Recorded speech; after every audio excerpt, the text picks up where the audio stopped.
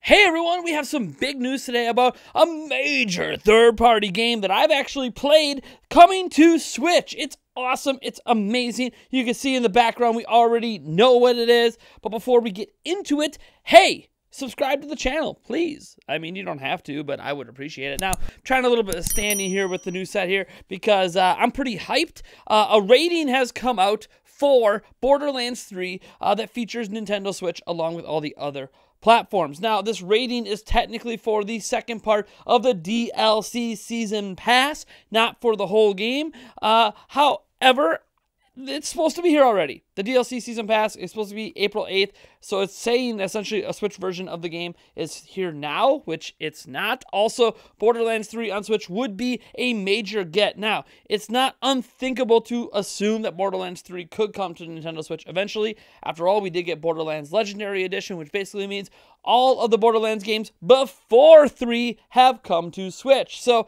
it's not really crazy to think, hey, look, we're going to get Borderlands 3 on Switch. Now, it is crazy in so much that Borderlands 3 is pretty intensive. I played it back at E3 2019. That was on a top-of-the-line gaming PC. I have played it since then on other consoles and PCs. And yeah, it's a really great, fun game. And it would be a big get for Nintendo to continue to get big third-party support, especially since one of the major third-party companies that has been supporting Switch in Bethesda is now owned by Microsoft. So the chance of getting another Doom game, the chance of getting another Wolfenstein game have basically gone to zero with that acquisition now finalized. So that being considered, I mean, Skyrim, remember that was one of the early games. Again, Skyrim's on everything, so even Switch Pro, Skyrim will be there. Switch 20 billion, Skyrim will probably still be there because Microsoft will probably keep that meme going. Reality is that I honestly think this game is probably coming to Switch. And now, why would it be announced through a rating instead of announced on its own? Well, part of that is because this rating is for the DLC. I think if a version comes to Nintendo Switch, it will have all of the DLC packaged in for a definitive edition, as this thing suggests. And yeah, I think that's clearly something that would come out later this year. Now, why would it be announced through this instead of through, say, a Nintendo Direct? That's because, well, this is technically for the DLC, and if the DLC is going to be included in the Switch version, they wanted to get the Switch version rated officially because this could be like an upcoming summer release. I think this is something that's either going to be surprise ghost dropped at E3, because sometimes you do get, like Fortnite technically on Switch. Fortnite was a shadow drop during E3. It got leaked beforehand, but it was a shadow drop during E3 for Switch. That could be a very similar thing here happening with Borderlands 3. Now, we do know that Borderlands 3, and really any big name game, could come to Switch because Control is on Switch thanks to streaming. So with streaming now being a thing on Switch, any game's possible.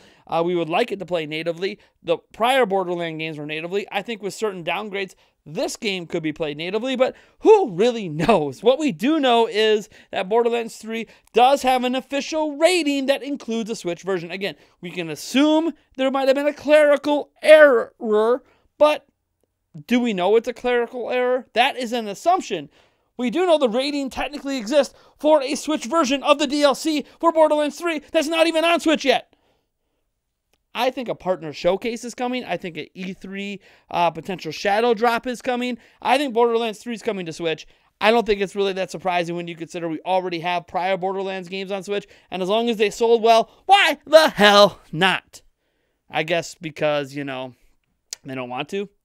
I don't know. I mean, if you want Borderlands 3 on Switch, why not drop a like on this video? Because hell to the yeah, man. Borderlands 3 is a good game, and I want to continue to see Switch get third-party support over and over and over again, especially as we have entered this quote-unquote new generation. Again, I've argued in the past that Switch started that generation, but obviously, you know, we're talking massive power leaps from PlayStation 4 to PlayStation 5, Xbox, even Xbox One X to Xbox Series X. Like, the power leaps and then the gap between that and the current Switch. I get it, folks, but I want to continue to see Switch get big support, not just from Nintendo. We often talk about Nintendo support, but what about third parties? Well, getting Borderlands 3 and getting some of the best games from last generation on Switch should be a priority, and then hopefully getting some of the new stuff. I mean, we're this far into Switch. We still don't have a Call of Duty.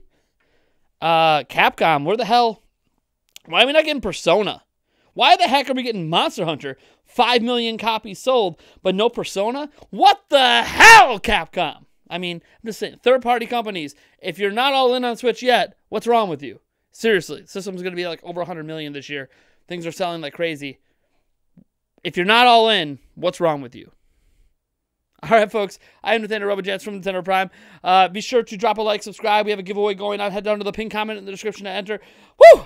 The more videos I make, the more subscribers we lose. Yeah. I'll catch you guys in the next video.